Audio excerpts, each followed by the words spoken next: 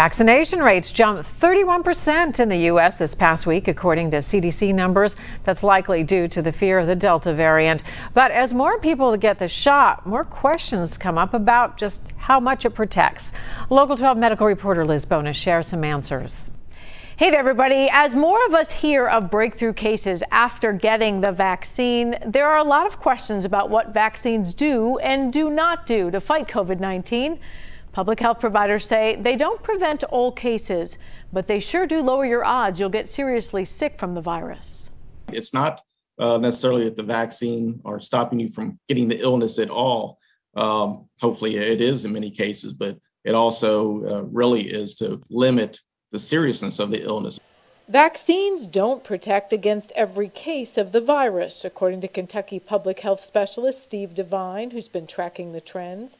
But even with the Delta variant, they do nearly protect everyone from needing treatment in the intensive care if you get the virus, or even ending up on a ventilator.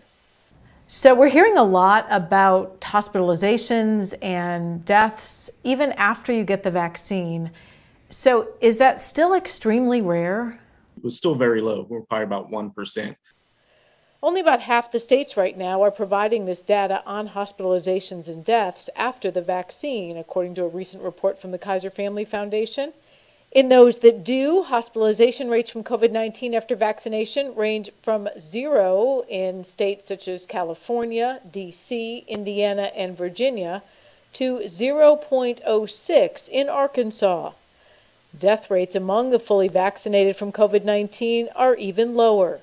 It was 0 in all but 2 states. In Arkansas and Michigan, it was 0.01%. Vaccines also do stop the virus from changing and creating new, stronger variants. They don't, however, do this if we don't step up to get them, especially a few more of us. A little bit of an increase makes a big difference on a large scale. Finally, vaccines do appear to be protective in people with compromised immunity. They just don't appear to produce as many antibodies in those who've had cancer or transplants. It's one of the reasons booster shots are being considered right now. I think everyone should get vaccinated, whether you've been transplanted or not. But even after the transplant, even if you don't have antibodies, we still really don't know what that means. And so at least you're potentially protected. Those booster doses still in research trials. I'm medical reporter Liz Bonus. Now back to you.